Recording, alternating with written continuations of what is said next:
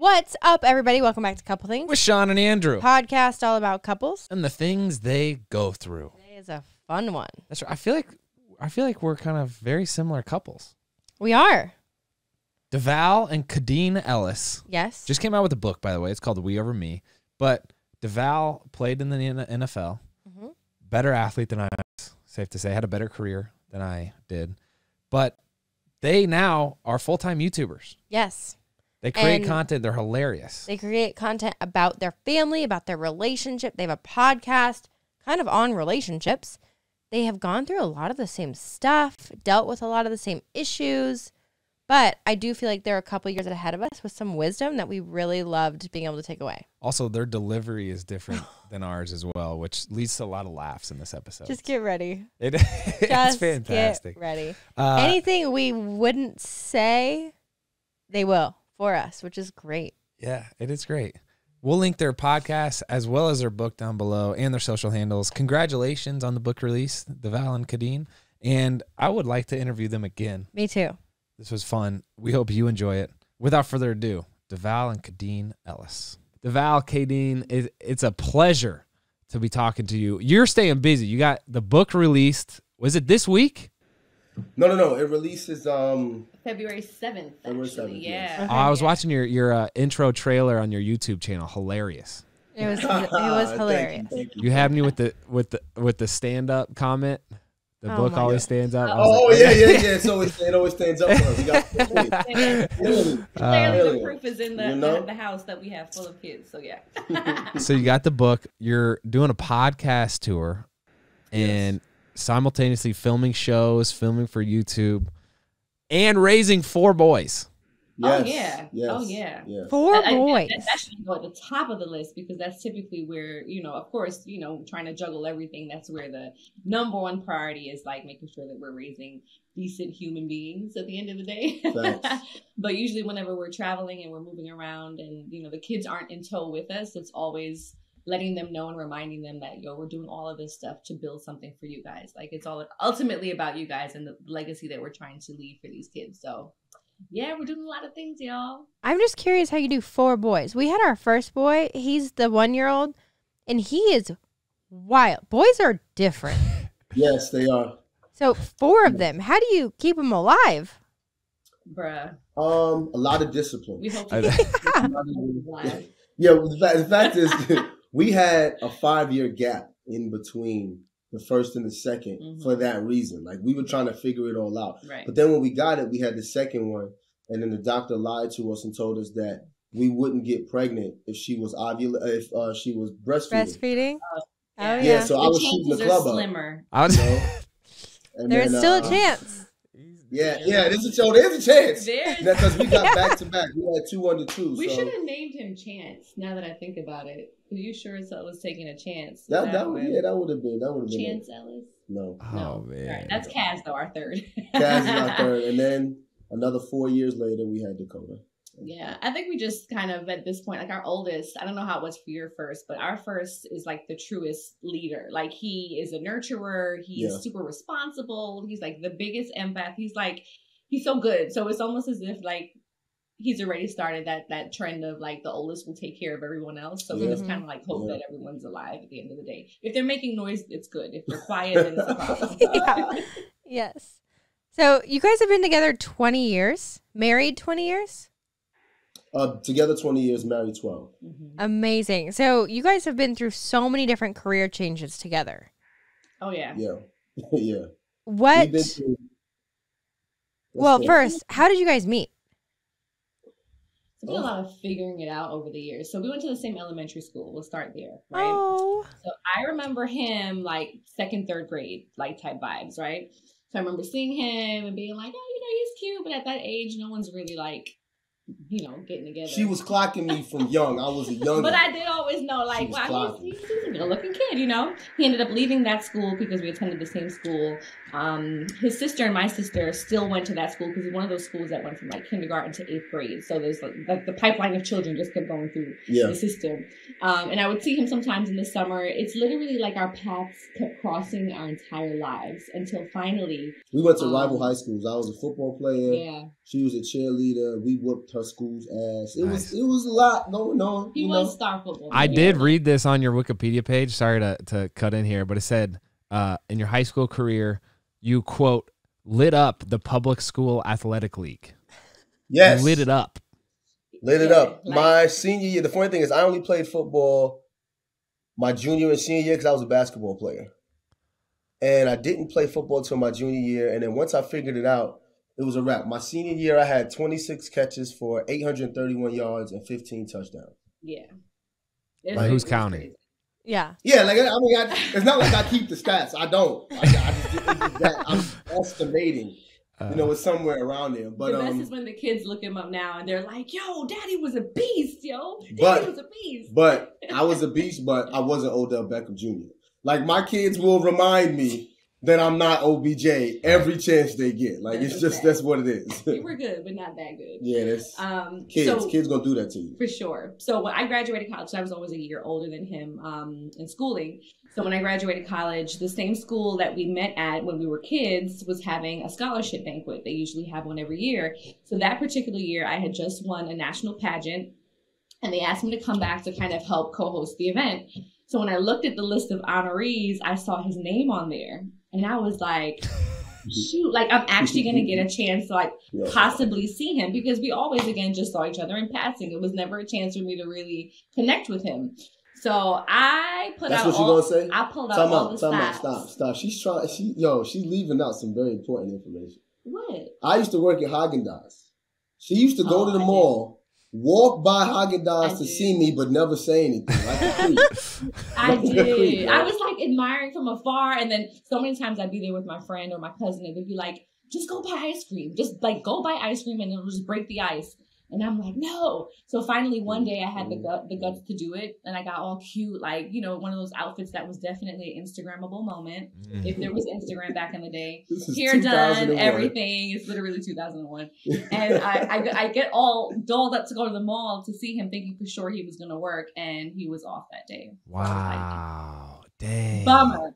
But I knew he was going to be at the scholarship banquet. So I pulled out all the stops. I told my mom, I was like, listen, I need to wear a really nice dress. I have to make sure my hair is done, my makeup is done. And she's just like, all right, yeah, whatever, pageant girl. Little did she know that I was really about to shoot my shot with this one over here. Saw him at the banquet. Him and his brother were in the distance. If there was like a song playing in my head at the time, I don't even know what would have been playing, but it would have been some real like girl from Ipanema as I like walked over to him. I was thinking like that saxophone. Yes, that's Like that's in my head what was playing as I like floated on over there. And I went over to him and I'm like, Devale and Brian Ellis. And they were like, yeah. And then that sparked the conversation. And by the end of the night, I had to bag him because he didn't ask for my phone number as we were at the valet station about to leave. I was like, we did not just hit it off all night and you're not going to ask me for my phone number, bro. So I took his program booklet out of his hand. I wrote my name and phone number and I was like, you should really use that. So can I at any point in here tell my perspective of the story? Two sides, story, and the truth. Yeah. So she walks up, she says, Devale and Brian Ellis. And my first instinct was like, damn. She looked good. I was like, oh my, I was like, how she know my name, right? But I was like, Val, be cool. I'm 18. Testosterone is through the roof. I'm still trying to be cool, but I'm nervous though, because she's a beauty queen, literally. Like she has on a sash and a freaking crown. So I'm nervous. I'm not gonna lie, I'm nervous. So I'm like, yeah, that's my name. What's up? What's your name, dude? That's in my head, that's what my voice sounded like. I'm pretty sure it didn't sound nothing like that at all. Definitely. So that she said her name was Khadeen. We spent the whole time talking. It was a banquet. No 18-year-old kid wants to be at a banquet. So I was following her everywhere she went just to see, what's up. So my Uncle Kevin, shout out to my Uncle Kevin, he always had mad chicks his whole life. Like, and he used to get, sorry, Aunt Chotty, but it's the truth. Sorry, Aunt Chotty. It's look the at you truth. putting out family Before they got married, Uncle Kevin was a gallus. Like he always had girls. Gallus is a Jamaican term for, he was in these streets. She was in the streets with these Yes. With So- these Thank hoes. you. Yes, for explaining that. Yes. So I always looked to him as far as how I was gonna approach women, and he always explained to me like, "Yo, you can't just rush into it and be all in their face. You gotta let them kind of think that they're not gonna get it." Before I could even let her think that she wasn't gonna get the number, as she grabbed my program and was like, in her Brooklyn way, since you ain't gonna ask me for my number, I guess I'm gonna put it in your book. I was like, damn, like you ain't even let me do that. My pageant girl Midwest vernacular and tone went out the window. Like and I was just like, so you're not gonna ask me for my phone number, like. So she put it in there and then proceeded to curb me for the whole summer. It wasn't curbing. I was super busy that summer because I was doing a lot of traveling. I had just won that pageant title, so I was doing a lot of community service work. I was literally like traveling a lot. So as much as I wanted to hang with him, you know, the opportunity didn't present itself until I had a charity event at Hofstra University that he was attending. And I was like, oh shit. When my pageant director called and said Hofstra, I was like, this is going to be my moment to like rekindle like light bulb moment again. And it was at the Light the Night Walk, October 3rd, 2002. We'll never forget the day. That's when, after the charity event, we linked up.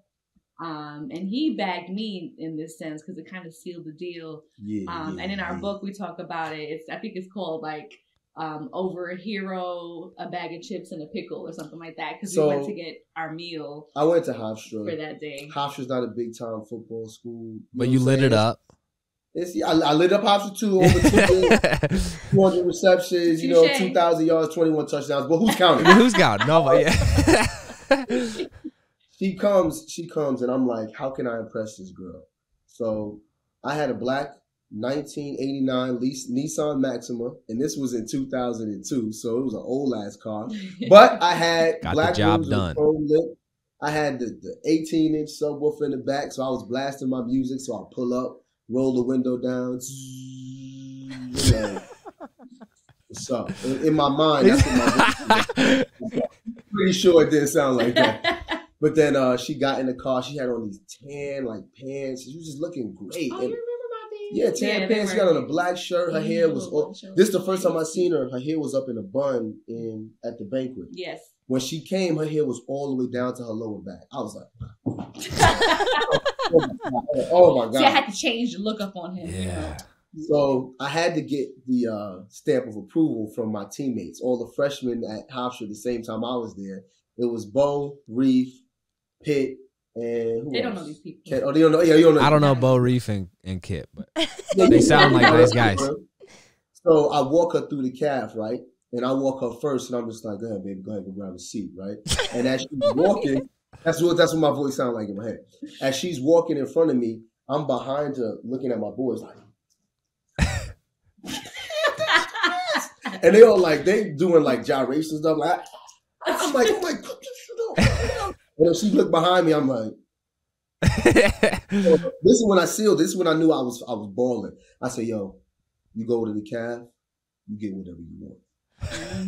I had meal points, baby. I had meal points. I was like, baby, whatever you like, just go throw it in the bag. Just throw it in the bag. This is before the Nobu days, okay? It was the meal card plans for sure. And we got a hero at the calf. Went back to his room, sat on his bed. I devoured that sandwich. I was so hungry. Andrew, let me tell you something, yo. Talk to me. This beauty queen sat on my bed, right? She sat on my bed and she was just like, you want me? You don't mind if I eat on your bed? You don't mind? And I was like, sure, go ahead. You can eat on my bed. She said, okay. I thought that she was gonna like break off her sandwich and bite, like, she was like, okay. I was like, have they fed you? Oh, we had mayonnaise running down my. She's like, no, you said you play football. I was like, wow. Yeah. I'm in love. You were in love. I was in love at that point. I was in and love. Clearly, I was so comfortable because I felt like, man, I'm just linking up with like an old friend. You know what I mean? Like, not really thinking much of it, knowing, of course, that I really, really liked him. But that just sealed the deal. That was the day that sealed the deal for us. And we've spoken every day since October 3rd, 2002. Every day. Every day. Even when we're mad at each other, we still talking every day. All right, so you have this podcast, Deadass. You do the YouTube channel. Oh yeah, you get the merch right there. Merch, yeah. Your book you referenced earlier, We Over Me. You are clearly big proponents and fans of marriage. Tell me why. Yes. Mm-hmm. Well, I being an athlete, a former NFL player, which was probably one of the most stressful things I've ever done in my life. I never felt alone. You know, from the time I was 18, when Kay and I decided that we were going to try to do life together, even at 18, we always made a plan with each other. Like, her dreams became my dreams became her dreams. She said she wanted to be in entertainment television. She wanted to be a makeup artist. We always made a plan to do it together. And it's easier in life to have a lifeline when you're stepping out to do something that no one else has really done, right? If you go into the NFL, only 1% of people get a chance to play in the NFL. Only 1% of people get a chance to go actually do TV. And we were both trying to do something that only 1% of the population can get paid and do. And I always felt comfortable knowing that regardless, if I failed, if I stumbled, if I didn't make it, if I had to pivot, I had somebody here to do it with. And for me, it just made life so much easier, because you hear so much about mental health these days and people feel alone. Depression is at an all-time high, especially after the pandemic. A lot of people were isolated and insulated. And I feel like having a partner here to do life with just gives you an opportunity to see the world from a different perspective, because you have another set of eyes. Yeah, that's dope, babe. For me, I think I was just always that person that knew if I didn't meet Devale when I met him, I probably would have been like a serial monogamist, right? Because I'm the kind of person that always, since I was a kid, just envisioned my wedding day. I envisioned what my husband would look like. I envisioned like so many things about having a life with someone, where some people just don't feel that way. There's some women that are like, yo, I never want to be married. Or some men, it's like, I never want to be married. I never want to have children. And kudos to people who know that early on. Yeah. So they save people out of the misery by just not even embarking on that, right? But with marriage, for me, even though I come from a 2-parent household where my parents were married, still are, Devale's parents still married, a lot of the examples I saw around me were married couples. Were they necessarily the happiest married couples? No. Not per se, but there was always that camaraderie and that togetherness and that unity that I always witnessed, and I always craved that. So for me, I'm a proponent of marriage with this man. I may not be a proponent of marriage for everyone, but with this, with this guy, right, don't smudge my eyeliner. My bad. Listen, my wing is taking flight, baby. I want to make sure it's Devale. Thank you. He even helps me put my eyelashes on. Like, that's marriage, y'all. Like, that's marriage. So I do put lashes on. I'm good at it too. He does. But for me, it's just really about finding the right person. He's my best friend, and we never put the D word out there, divorce, like that. But if for whatever reason, Devale and I were never together for whatever reason, he would still be my best friend. Like, it's almost like a You're not going to tell him how you told me that the divorce is off the table? I'll tell him. She goes, Devale, if you ever think about divorce, I'll kill you. You understand me? You're not going nowhere. I'm like, okay. More or less. But you know, at some points I've always wondered, like, is this codependency that we have even healthy, right? Because it's like, man, we've been together literally since we were 18 years old, and our moms used to always say, guys, you need to be individuals and like see what you like outside of each other and things like that. But I think the beauty in our marriage is that we've been able to give each other the latitude and the grace to grow and change and support each other through it. And we were the ones fortunate enough to make it out to this side 20 years later, still being able to feel the togetherness that we felt at 18, even though we've had so many changes occur. I love everything you just said. Oh my gosh. I feel like we are very similar in many ways, because we do the same thing. Like, we'd kill each other if we ever left each other. It's not an option. It's not on the table. But I'm curious, though, one of the reasons why we started our podcast was I got so fed up with the world painting pictures of relationships. Like, unless they're perfect, you have to leave. And that's not true. That's not marriage. Marriage is really, really freaking hard.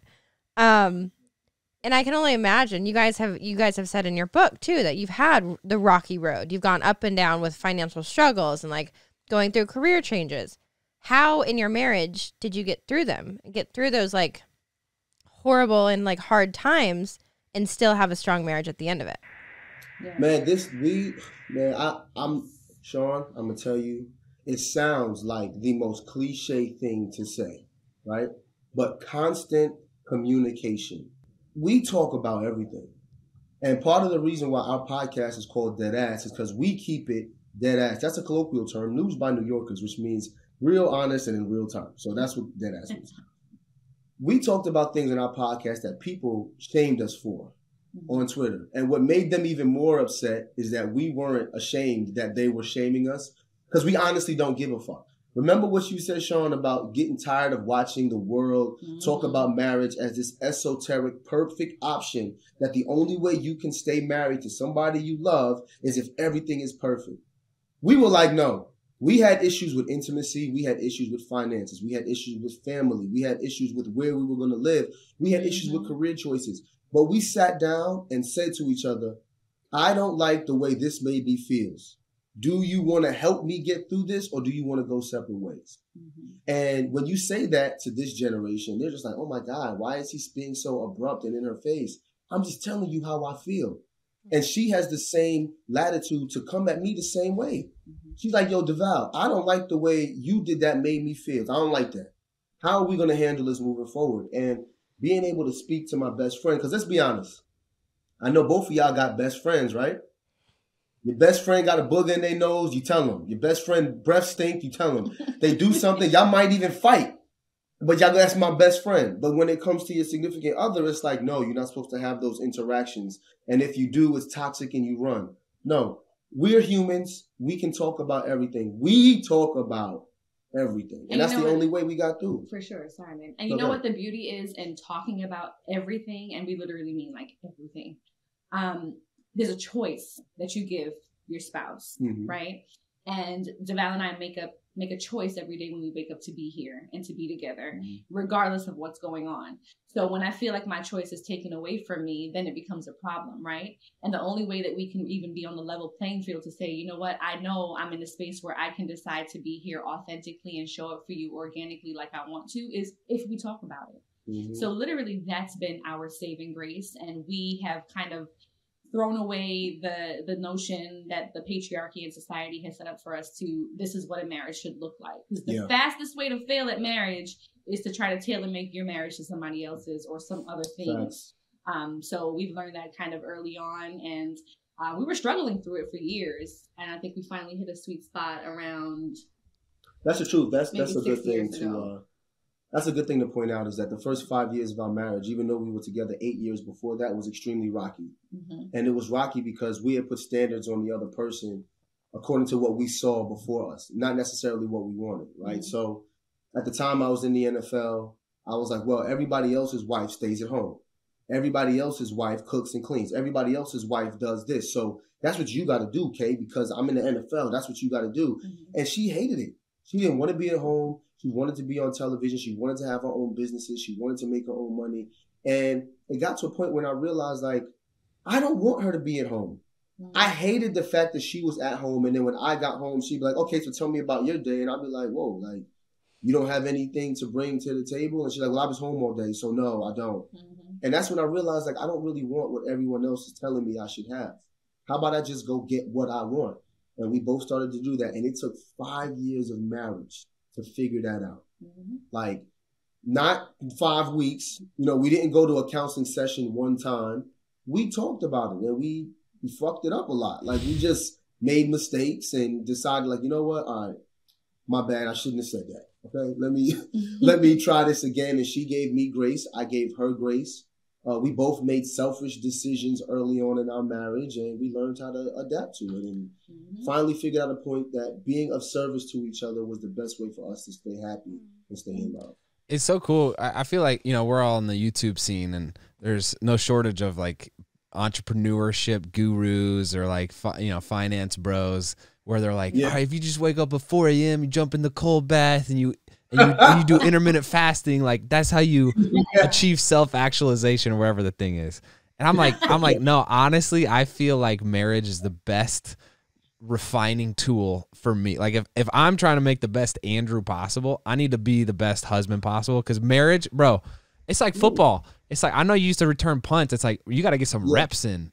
And then over the course of failing a lot of times, you finally figure it out. We're like, oh, I need to, it's really my fault. I need to do this, and that will make the problem better. Or Dude, let me tell you, bro. You literally just sounded exactly like how I talk. Accountability for me is really what made me a better husband, but also made me just a better person. You know, like playing football, the eye in the sky don't lie. This is the eye in the sky. People point out to me like, you said this, you did this, and I'll be like, then I gotta be accountable. Yeah. I agree with you, yo. Failing over and over again and having someone hold you accountable just reminds you, because even though you fail and the fact that they're still there is that impetus to keep trying to be better. So that's why marriage made me a better man. I'm not even, and that doesn't work for everybody. There's plenty of single men out there who are billionaires. So it doesn't work for everybody. But my personality, yours, Drew, I can tell it just works for us, Yeah, and I had problems with the accountability part. So this whole the correlation that he makes to football all the time with like why he is the way he is and why he's so structured and so disciplined and why he can easily take criticism and critique. That was not easy for me. So I come from a household where I tried to be like the model child. I was the oldest of three. My parents are West Indian. So typically West Indian parents are very strict growing up. And I had a fear of doing things wrong. I always had a fear of speaking up for myself because I just rather be quiet, not ruffle any feathers. Yeah. And then when we first got, together, and then we had a couple. You, Shawn? Was it? See, yeah, a girl. So well, you are a gymnast, right, Shawn? Yes. I feel like there's if I wasn't perfect, I was like quiet and oh my gosh. The similarities are crazy because you got beauty pageant and gymnastics, both very subjective. Like you have to please everybody. Then you got football. Then we got the YouTube thing going on. And anyway, it's pretty fun. So many similarities. Yeah, but I had a problem with that, and that was a huge hurdle for us. When we finally got married, because I was just expecting when I got married, like things were just supposed to flow. Like, before you get married, how many people really sit you down and say, hey guys, like this is what you should look out for. Here's some things you should do as a wife, Khadeen. And I'm like, nobody kind of told me. So we were just kind of figuring things out along the way. And it was a lot of tough times that we had because I was really trying to like pull certain things out of me. And I just didn't know how to effectively even communicate how I felt. So we've come a long way with that, and I think in the more recent years, I didn't know how to communicate effectively either, though. Like it wasn't just on her. I didn't know how to effectively communicate. Pageant girl, everything had to be a 10. It had to be perfect, right? But me, I'm a football guy, so my first thing is I'm trying to amp her up. Let's fucking go. You can't say let's fucking go to your girlfriend. Like, But you know, right? They say athletes are like mushrooms. They only grow if you shit on them and keep them in the dark. So I was like, I want my girlfriend to. I know you like mushrooms, but you don't like the process of how a mushroom becomes a mushroom. No. So my biggest issue was I used to treat my girlfriend, now my wife, like I used to treat my kids I mentored. Like coaches treated me like a teammate because which we are essentially, but no, I mean you are a teammate, but we have to be honest, right? As people, the way athletes, especially football players, during the time that how old are you, Drew? 31. 31. Oh, you're a little bit younger than me. I'm 30. I'm 38. I'm gonna be 39, so I'm almost a whole decade older than you. But football was a little bit different. Like football, they could call you names, they could call you sissy, they could hit you. They would do two-a-days every single day, and I felt like that type of pressure was what made me successful. So trying to put that type of pressure on the people around me to make them successful would just be, I just felt like that's how it was. Mm-hmm. So when I was doing that to her early in our relationship, in our marriage, I just saw her just shrinking and shrinking and shrinking. And it wasn't until 5 years into our marriage that I realized like, yo, I can't, we talked about this in the book. I'm going to give you a little tidbit. We found out that she was pregnant with, well, she found out she was pregnant with our second son, Cairo, before I did. So she was trying to surprise me. She didn't tell me that she was pregnant. But while she was pregnant, she also told me she wanted to get in the best shape of her life going into the new year. So I was trying to hold her accountable, and she wasn't working out. I didn't know she was in her first trimester. Right. And she didn't tell me because she wanted to surprise me. For the new year, I wanted it to be like, so the announcement. I'm like, yo, you said you want to get in the best shape of your life. We got to do this together. And she kept procrastinating. And one day I just lost. I said, you know what your problem is? You just fucking lazy. You fucking lazy. If you want to be great, you got to be great. Just like the guys on YouTube. You got to wake up at 4 a.m. You got to do intermittent fasting. And she was like, I'm not fucking lazy, Devale. I'm fucking pregnant. And I'm like, well, why didn't you lead with that? Yeah, why didn't you say I didn't know what to say. I was like, bro, it was literally literally like a couple days shy of the new year, and I'm like trying to think of a new way because prior to this, we had Jackson, our oldest. There were 5 years in between, and I was having trouble getting pregnant. Like I knew something was wrong. I had to have a special procedure done. So it was like a big deal for me to be like, but I was also battling like the worst morning sickness at the time because I was trying to hold out, and it was just awful. Awful. I mean, we can relate on so many things now. The amount of times, the accountability side of it, like you said, it's like it's such a fine balance between trying to balance the like former athlete side and like the marriage side. Because Khadeen, I'm really similar with you when you're saying like if you don't feel like you have that choice, when he starts to become my coach, I shut down. Because I'm like, dude, I had a coach for 25 years. Don't tell me what to do. I will choose it on my own. She's like, you're being really controlling. I'm like, what do you said you wanted to work out 3 days a week. What do you want? But I actually want to sleep in today, so get off my back, okay? But it's the communication. We have a play date after this. We have to have a play date. Please. Our 1-year-olds can run wild together. Yeah. Yes, absolutely. But it is, that communication is so hard to figure out, especially like kind of like you guys were saying, coming from a perfectionist and then a former athlete, like the aggressive side and like trying to figure out how to support each other. It takes so long to figure out, and we're still in the middle of it. I mean, we have a 1-year-old and a 3-year-old, and we don't sleep ever, so we're always at each other's throats. But it's a wild adventure. But I'm also like, we've been married almost 7 years now. I'm like, Shawn, I got a resume. I got a track record. Like, you can't just all of a sudden think I'm going to turn into this controlling guy because I asked you to. Yeah, I'm like, my reputation should speak for itself now at this point. It doesn't. But it doesn't. No. You're like, yeah, it should, but no, it doesn't.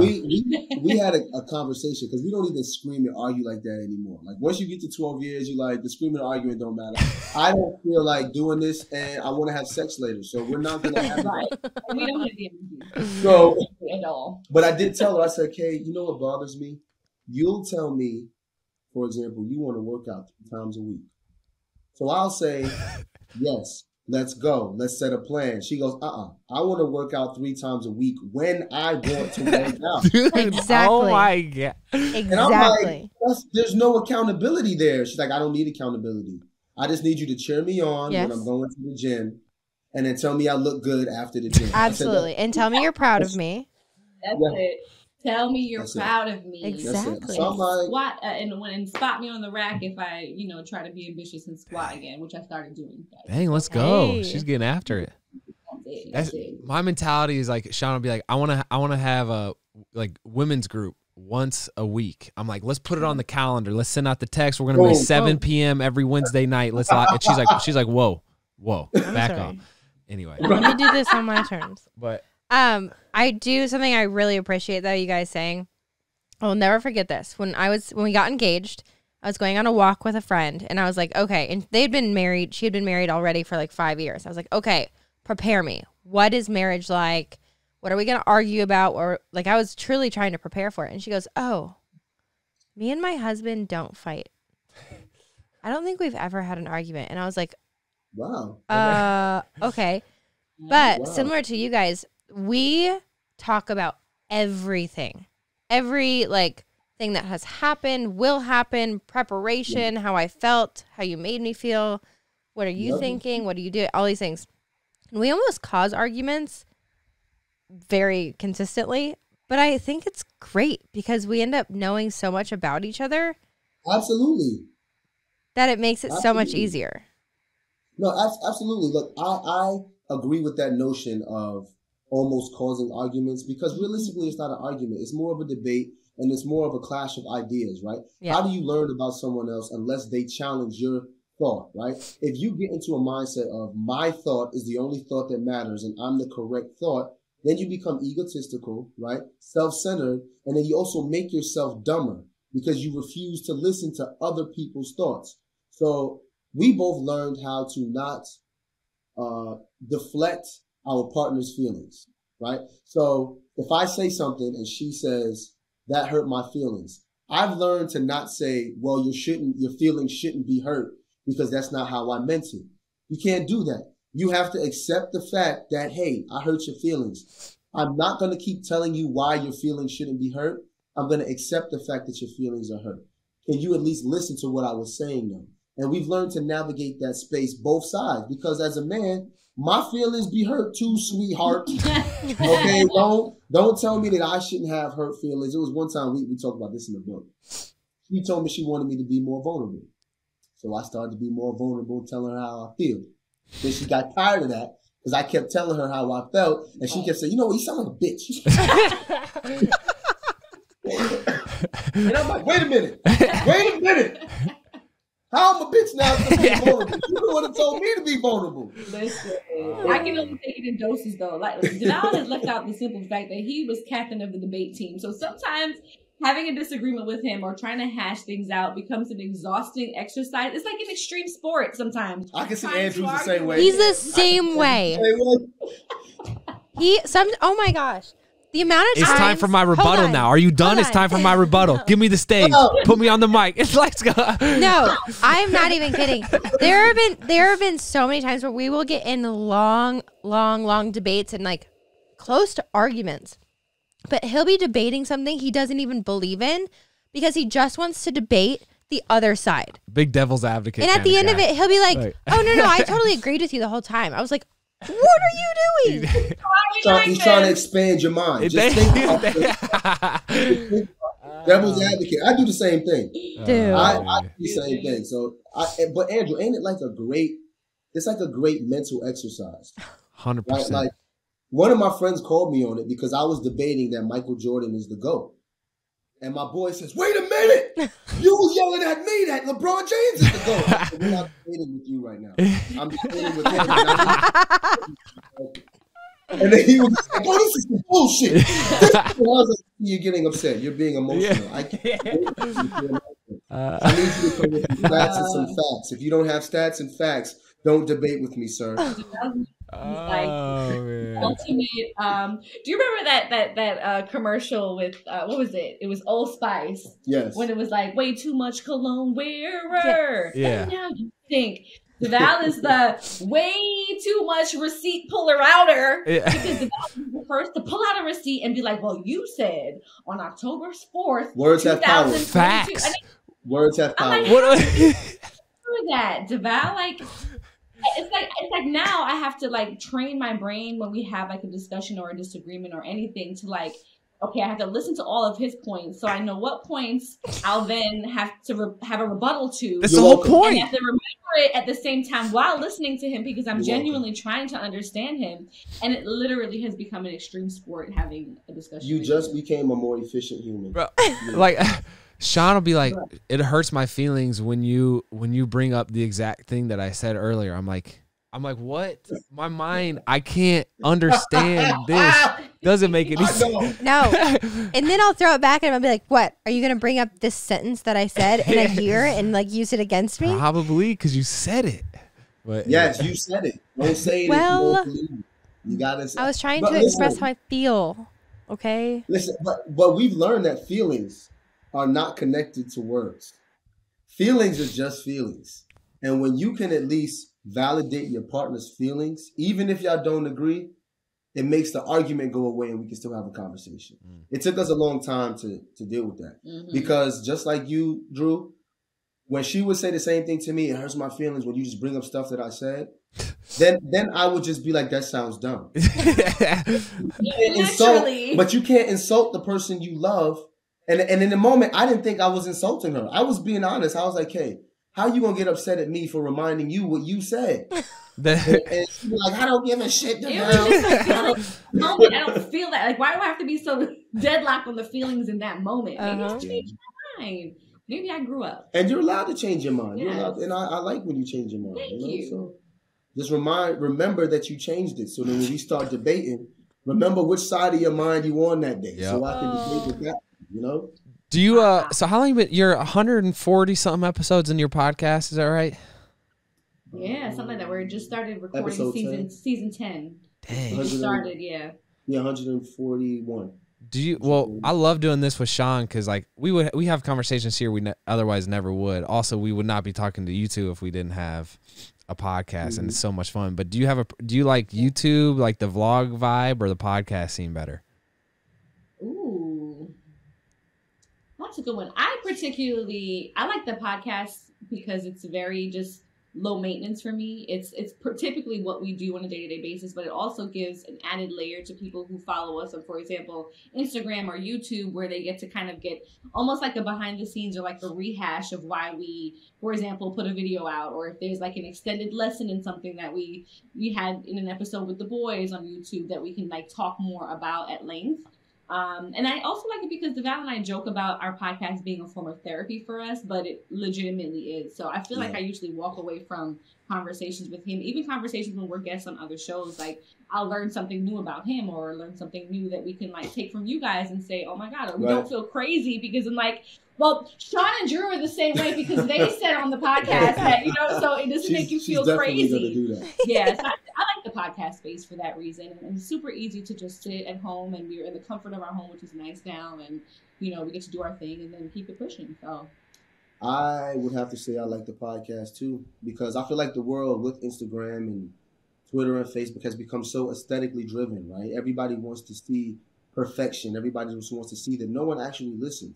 For example, we put up a flyer that we're going on tour. The first question in all of the comments is, what are the tour dates? Did you even read did you read the caption at all? People just are so programmed now to look at something and then respond to what they looked at. I feel like when you have a podcast, people are forced to listen. You put on your headphones, you listen to people speak, you get an more in-depth idea of who we are by listening to us as opposed to just watching us. A shout out to my wife. She's very distracting because she's fine as hell. And we do these vlogs, we do these vlogs and people don't be listening to what we're saying on the vlogs. They just be looking at my wife. Or what they want to do. What they want to do sometimes is like take a little clip of a conversation or something and then take that and then run with it. And it's like, bro, you didn't even listen to the entire episode. Like the monogamy episode that we had that went viral and people were getting on us. Some people were like Team Devale, some were Team Khadeen. Some people thought we needed to be divorced. Like, there were so many opinions floating around because people only heard a small snippet of maybe 30 seconds when there was an entire hour-long episode about how we even arrived at getting to that point. So it's nice to have the podcast as a way to kind of back up the things that we've said or the things that have people have taken and run with on social media. Have y'all heard the monogamy episode or seen the clip? Yeah, give us a synopsis of what went down there. So ultimately what happened was Khadeen and I have been together since we're 18. And when we were in college, we had sex maybe like 3-4 times a day sometimes. Like it was, it's college. Like you 18, it's new. It's like, So as we got older, life starts happening. We get married. Even when we were engaged, things slow down. Her body was changing. She was on birth control. She had babies at one point. And we had went through a period where intimacy was at an all-time low. And we couldn't figure it out. So me being the accountability person was just like, what's wrong with me? Like, why is my wife not into me? So I'm doing all these things to try to figure out what it is. And I got to a point where I was like, it's not me. It has to be you. And I'd be coming on to her, and they'd be telling she's like, I'm not in the mood, or she's like, I'm tired. Or she would promise, well, she never does that I'm not in the mood. She would promise me early in the day, like, yo, tonight I'm going, Then the nighttime come around and she would go to sleep. And in the episode, I said, I think it's unfair for you as a woman to demand monogamy from me. And she was like, wait, I demanded monogamy? And I was just like, you wanted to be exclusive, correct? And she was like, you didn't want to be exclusive? And I was like, I never said I didn't want to be exclusive, but you definitely told me that if I wasn't only with you, then we couldn't be together. And first of all, when I said that, people were just like, oh, he don't want to be with her, he want to be with other women, but that wasn't my point. My point was, if you're going to demand monogamy from me, and the one thing you don't want me to do is be with anybody else, when I come to you, why do you make it seem like it's a chore when I come to you for the one thing that you don't want me to share with anybody else? And I said that it's not fair. It's not fair for you to ask me to share only myself with you. And then when I try, you make me feel guilty for it. Mm-hmm. And then I said, I think part of the conversation that was in that clip too was me saying that he felt like I pressured him into getting married or pressured him to proposing. And I said, it wasn't me trying to put pressure on you. It was me saying, we've been dating for 8 years. at what point are we going to take this to the next level? Because I knew that I wanted to be with him for the rest of my life. He was going to be the father of my children. All of that was already in my mind. But in my mind, I'm also like looking at this list of things I had to do by a certain age. And I was like, okay, I'm rolling on my late 20s. Like, if this is going to be my guy, when are we going to get married so we can have these kids? And then people really ran with that too. They were like, oh, she pressured him into being married. And, that was another debate. The guy said that she weaponized her vagina by pressuring me into monogamy, and then when she got me to commit, cutting off the vagina and saying you can only get it when I want it. And then all the women were saying that I was an egotistical, narcissistic maniac that only wanted my wife for sex. And based on the clip that they heard without context, that's what it sounded like. Mm-hmm. But what we ended up discussing throughout the whole episode was how she and I were never prepared for what monogamy actually looked like. We watched a bunch of Disney movies and felt like, oh, once you get married, everything's going to be perfect. Mm-hmm. No men ever told me that once your baby's mom has babies, her body is going to physiologically change. Her sex drive is going to go down. She may not feel as sexy because she's gained weight. If she gets on birth control, that may affect her libido. No one told me that as a man. So all this time, I'm saying to myself, what's wrong with me? We didn't realize that it was everything we were doing to her body that changed the way she viewed sex. No women were telling her, like, listen, that man that you see with a bunch of different women who get sex whenever he wants, the minute you ask him not to have sex with everybody else, his sex drive is still going to be as high. And if you want him to be with you, you have to put the work in to make sure that he's okay. It's like no one told us to be focused on our partners when it came to intimacy. It's very, very. We just thought we had to be focused on ourselves. Mm-hmm. And throughout the episode, we talked about all of the myths that we busted during that time and how we got our intimacy back and how we were able to grow and how sex is better than ever now. But they didn't get to that part. They only saw the 30-second clip. And then, just went crazy on Twitter. I got canceled on Twitter. I'm not even on Twitter. They canceled me on Twitter. All the women, Black Twitter, canceled me on Twitter. And then all the men was just like, she wrong. She wanted him for his money and all this other stuff. Little did they know we were together. She's 18. I was like, what money? It's a meal card. I got to skip it. The fuck? But, yeah, it was just that monogamy episode was a big deal. It was a big deal for a lot of people. But to us, it was just a typical marriage conversation. Yeah. Well, and I understand how it's like people run with it, because if you talk about anything real anymore, people just run with it and they're like, oh, we can't talk about this. But it's amazing that that's actually a conversation you guys had, because that's something you have to work on in marriage. Yeah. And most people would either just like not talk about it and things would get so drastically worse. And then you end up building a wedge between like each other. And I think it's really good. We've had the same conversations. Oh, we've no, go ahead, Drew. I was just saying, sex is such an interesting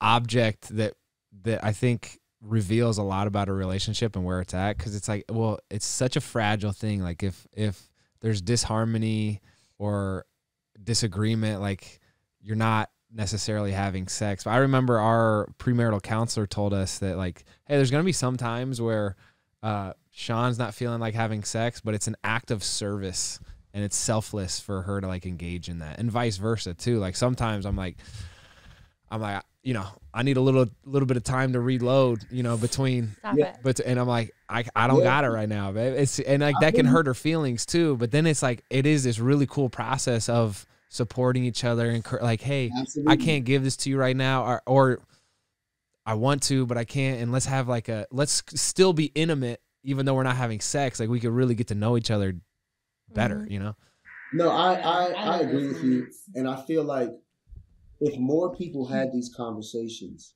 when people decide to fully engage in monogamy, they won't be caught off guard. Mm-hmm. Like we have 4 boys. I am going to speak to my sons and say, listen, if you choose monogamy, the first thing you have to understand is that your girlfriend or your wife may not always be in the mood when you're in the mood. And I say that because there have been women who wrote into us who said, in my relationship, I'm Devale and my husband's Khadeen. And and this is the crazy part. When the monogamy episode came out, a lot of women were bashing me, a lot of men were bashing Khadeen. But there were women who were saying like, yo, I be in the mood and my man don't be in the mood. And I feel less than a woman when my man is not ready for me. And I heard women say, yeah, I get that. So I'm like, wait a minute. So when you want to have sex and he don't want to have sex and you're upset about it, that's okay. But when I as a man want to have sex and she don't want to have sex and I'm upset about it, that's wrong. Make it make sense. You know what I'm saying? Yeah. I started to realize that people started to serve their genders more than they serve their marriage. Yeah. And what we realize is that we can't serve our gender within our marriage. We have to serve the other person. That's how we came up with the title, We Over Me. Every decision we make in this house has to be a decision for both of us and our children. I can no longer make a decision for just Devale. When I made these vows to this woman, I can no longer at this point say, I'm doing this just for me. If I'm going to do that, I shouldn't be married, and vice versa. And when we started doing that, our marriage the crazy thing, our marriage started to blossom. Financially, we started to blossom. But sexually, it's been like on a whole different level because I started to get more in tune with her body. I started to understand how the woman's reproductive system works.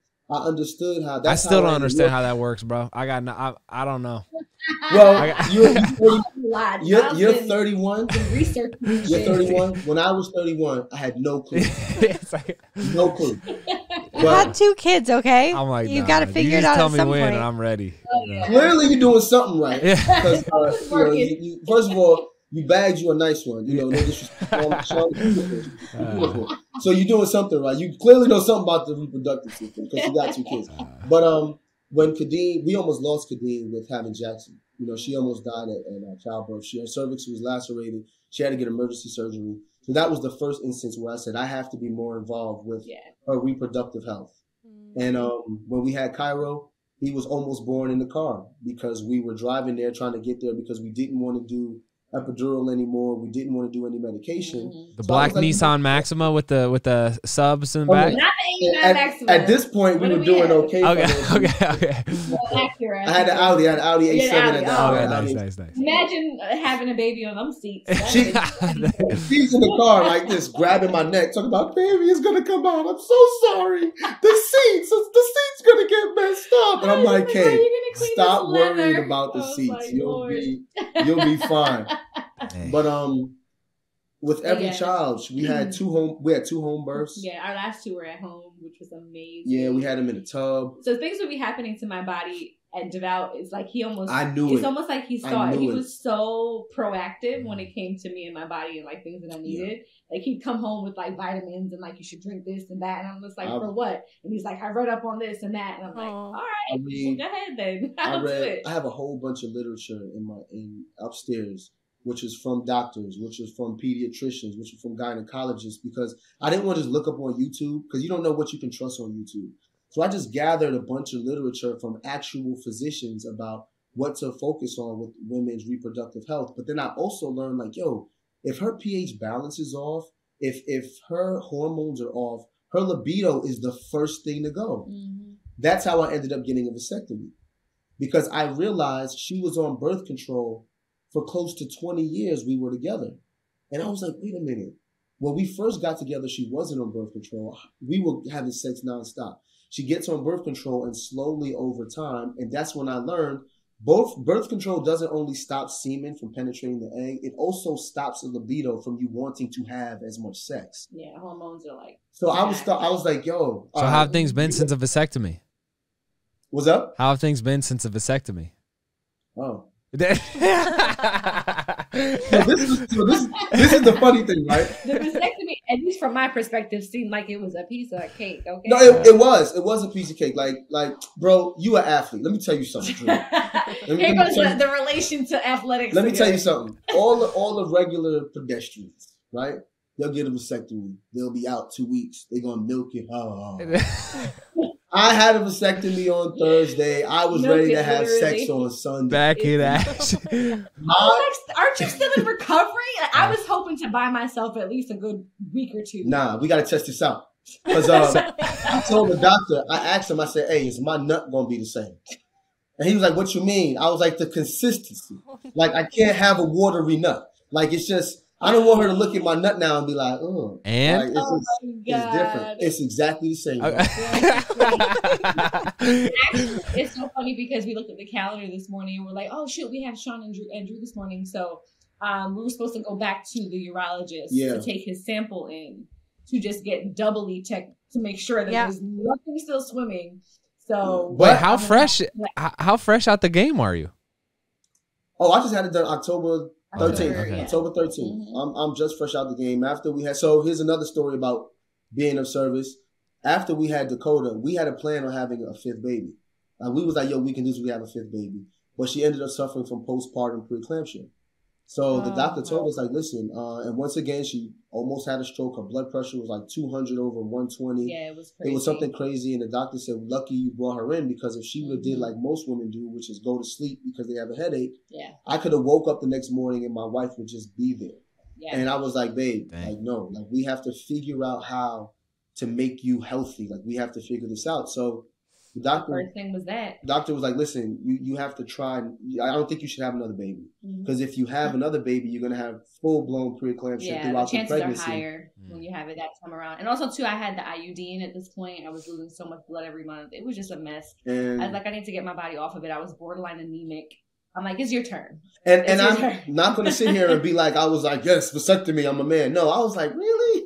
You really want me to snip? I can't do that. But thinking about her reproductive health and even just her life was more like, all right, let me go and do this. The crazy thing is the minute she took that IUD out, it was like a different fucking person. Like before it used to be, we would have sex on a Monday. I knew, and this may be a little bit too much information, but this is how she used to be of service to me and I used to be of service to her. We'd have sex on a Monday. I knew we weren't going to have sex 2 days in a row because she wasn't in the mood. Tuesday, she gave me head. Wednesday would be a day off. But Thursday, she'd be like, I'm ready. So Thursday, we'd have sex again. Friday, she'd be like, talk about a schedule, right, Sean? It's like this. So you got lower body day, upper body day. Exactly. Wednesday's off day. You know how it goes. But she took the IUD out. Monday comes around. We have sex. Now I'm prepared on Tuesday to be like, yo, you don't got to have no sex.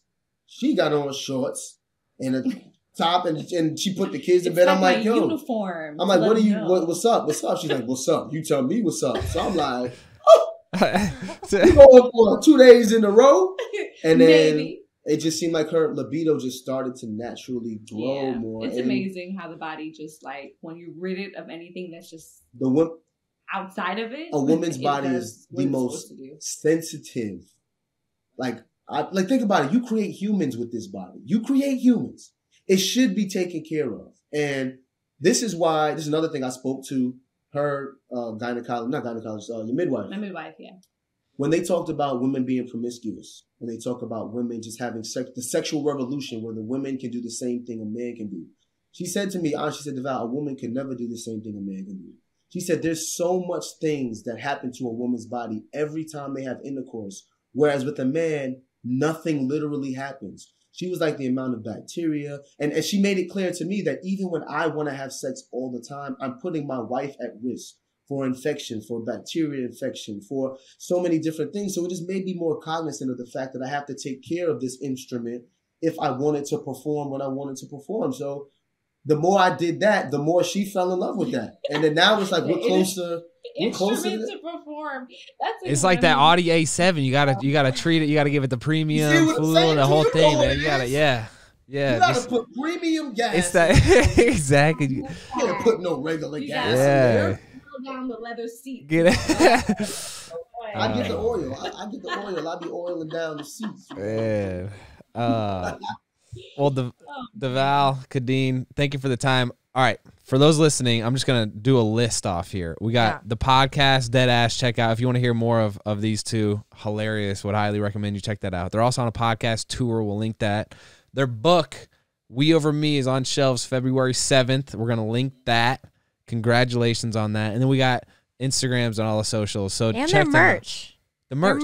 Check out the merch. We got merch. We're on Patreon for extended content. Yeah, you can view the full episodes of the podcast and the behind the scenes and the live shows on our Patreon. We also have the travel show coming out with the children in February. Yeah. What network is that on? GoUSA.com. Yeah. That's amazing. Travel show with the kids. You guys are busy. That's amazing. Always busy. Always busy. But not having no more kids, blessed. Though. That part, too. Well, we'll keep lighting it up as you always have. And I want to buy you dinner in Nashville or Atlanta at some point. I feel like we would get along. I'm with it. Yeah. I'm with it because I know Nashville makes good barbecue, right? Oh, yes. It's one thing you're known for. So Nashville makes good barbecue. Oh, we appreciate y'all, hit y'all up for sure. For allowing us to utilize your platform. You guys are amazing. For sure. We love y'all. To see you guys doing this at your age, like you're still babies, really. You know what I'm saying? Like 31, and to have this level of communication and vulnerability and just be such a light for people who want to be married, man. It means a lot. Like at 31, we didn't have it figured out. No. You know, we were trying, we were struggling, but to see you guys like this makes us feel great. Like I'm smiling on the inside. I love love. I do love, man. Yeah. I do, and I'm still that light y'all got in the back. Yeah, we got to get a light. You got to figure out the lighting situation. I'm not gonna lie. And I know you just got that Mario Kart shirt, but I think you sweat through it already, bro. Like you already got the. Oh my gosh! Look at it. I'm going all in on this interview, okay? I'm putting in the work. I'm putting in the work on everything, right? Man. Well, no, I love it. I think we're sharing the same type of message. So glad to be doing it together. But thank you guys. Yes. No doubt. Appreciate you. Thanks for y'all's time. Thank you.